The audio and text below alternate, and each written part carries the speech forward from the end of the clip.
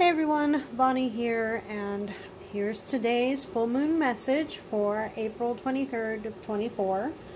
I'm going to be using a one-card pull, and since the full moon is in Scorpio right now, I see it as a transformative time, but mostly with like self-reflection, like self-transformation. So we'll be using the Dreamweaver's Oracle by Colette Baron Reid, illustrated by Joel Nakamura. And what we're going to do, I'm going to shuffle them. I'm going to choose one card, and we're going to read from the book. Like I've said before, I haven't really used this deck very often.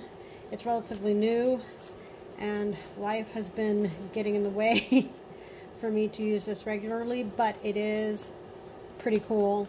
I really have enjoyed a lot of the pulls for it. Oh, this one flipped over. Let's see. All the diamonds in the sky. So let's check the book. It's number 10. And the book says that the essential meaning is limitless potential and possibilities unique to you, moving out of limited beliefs, reaching for the stars, and trusting you will reach them.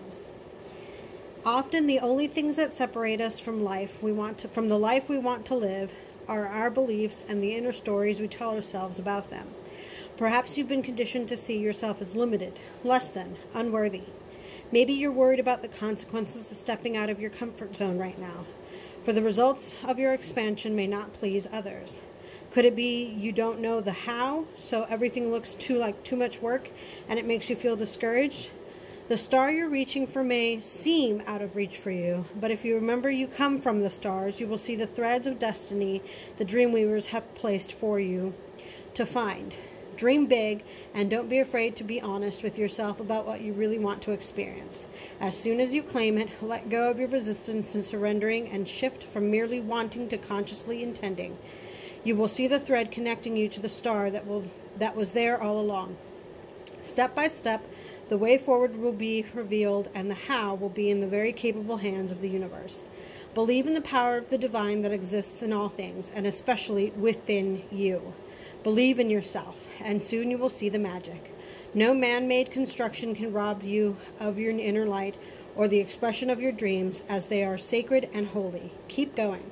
You're on the right track. Like all the precious diamonds sparkling in the sky, this star of yours matters. So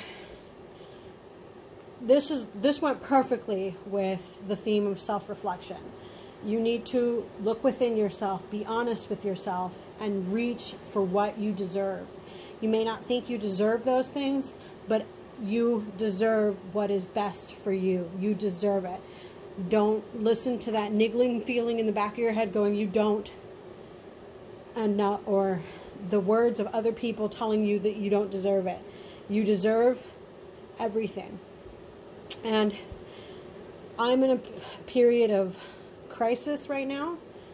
My ex-husband and I no longer live together. He attacked me a couple of weeks ago. And I'm in a state of flux right now. Everything is upside down. But I'm getting my shit together, and I'm doing this on my own, and I don't give a fuck what anybody else thinks. And I think that's important. To live the best life that you can be is to be honest with yourself and reach for those goals even if they seem daunting.